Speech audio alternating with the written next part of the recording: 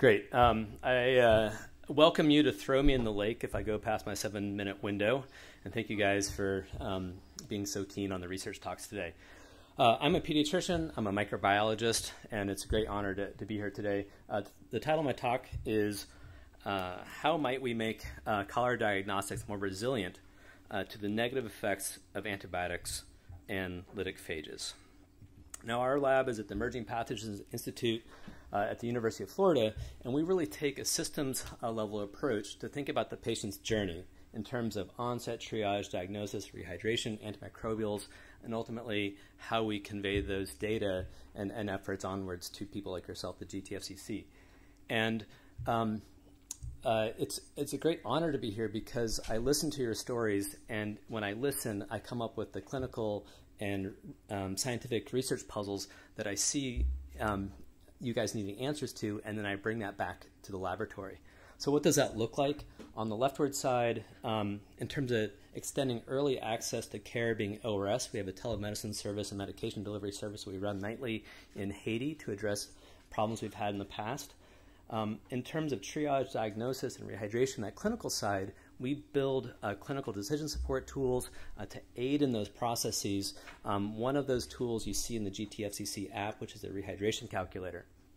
On the laboratory side, we look at diagnostics, which I'll get into in a moment, as well as the mechanisms of drug resistance, the rates of emergence of drug-resistant clones in patients, and then how that might inform antibiotic choice and if a drug should be used. All right, so we're going to dip into diagnostics. So to begin this, I want to kind of put you in the mindset of innovation. And to do this, I use a quote from Albert Einstein, which is, "The significant problems we face cannot be solved at the level of thinking we are at when we, being humanity, created them." So we know that RDTs at times have inconsistent results. Biologically, we ask the question of why that might be. And to get into that question, I had thoughts and experience around antibiotics and lytic phages from when I was a PhD student in Firdousi Qadri's lab many years ago. And shown on the left is 4 patient samples, 1, 2, 3, and 4. And these were patients we enrolled who said they did not take antibiotics. And what we did is we took their raw stool sample, diluted it 10 and 100-fold. We took that sample, boiled it so that the biological activities would be neutralized, and then we spotted it on a lawn of cholera and looked for zones of clearance. And what you'll see in patient number 3 are plaques that dilute linearly as you dilute them down. But in the boiled samples, patients 1, 2, and 4 have zones of clearing.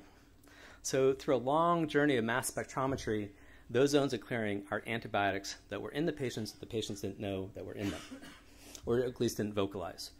We went on to do a series of studies to show just the complete dissociation between what a patient says and the drugs that they shed.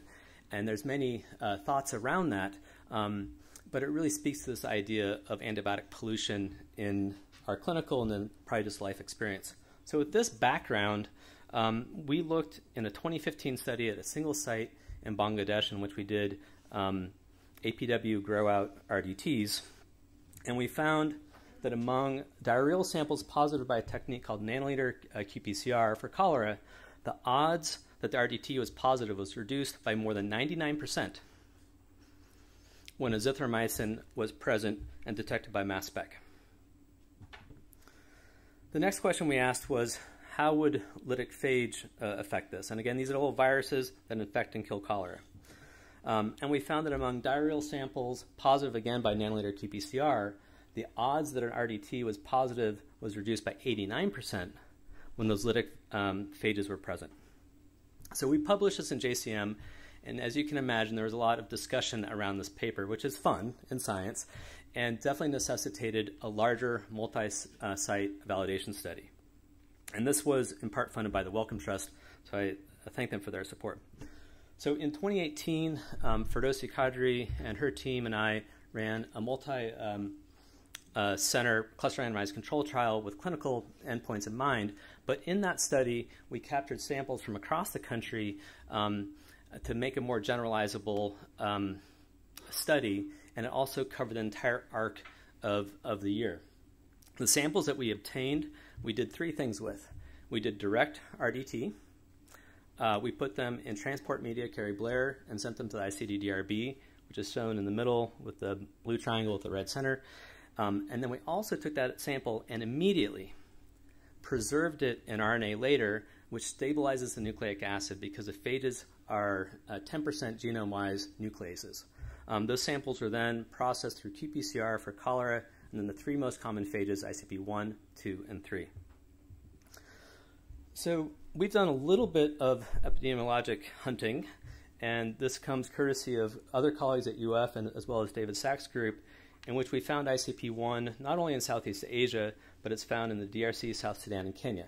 However, this ICP2 and 3 is only been so far found in Southeast Asia and hasn't yet been detected in Africa. So we did these 6 tests, RDT, culture, and the 4 qPCRs, and we hypothesized that if we made a Venn diagram with the positive results, the circles for each of those results would overlap. So we looked at 2,574 samples, and then shown here are the plots of the positive results for each of those 6 tests, and they most definitely do not overlap. So taking kind of a traditional mindset to assessing diagnostics, we tend to want to take the RDT and put it against a gold standard, which might be qPCR for the gene TCPA. So the sensitivity, specificity, positive predictive value, and negative predictive value were 48%, 85%, 42%, and 88%.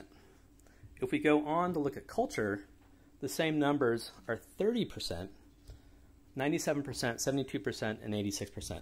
And these numbers are not dissimilar from our 2015 study. Okay, so what are the take-home points? The first is that antibiotics can reduce the odds of RDT positivity by over 90%. Lytic phage can do that by over 80%. And that the idea of judging an RDT or other diagnostics against one gold standard might not be the best mindset. And so there's an alternative approach, which you take an in silico approach using a process called latent class modeling to basically make an in silico a gold standard that you can pin your real diagnostics against. And that's an approach we took in that JCM paper, and is an approach we'll continue to take forward. And my colleague Jason Andrews at Stanford really heads up that line of modeling. So in terms of innovation, I think there's a lot of really exciting things that we can do. One is to think about building decision support on when an RDT should be used, in that you want to look at the overall context, the clinical picture, the epidemiologic picture, and then if an RDT is indicated, can you give a prediction on if that's a true positive versus a true negative? There's more biology to be done. We need to look at these mechanisms for why these various diagnostics have challenges. And then lastly, I strongly encourage that teams that are doing this line of work include the primers for these phages into your molecular assays. We're working on a diagnostic that's the same RDT that you guys use, but adding a test line for the ICP1 phage, and that's in the works. So at the GTFCC, I challenge you to explore how might we make cholera diagnostics that are more resilient to fit the needs of stakeholders like yourself, your community, but most importantly, your patients. So thank you. I appreciate it.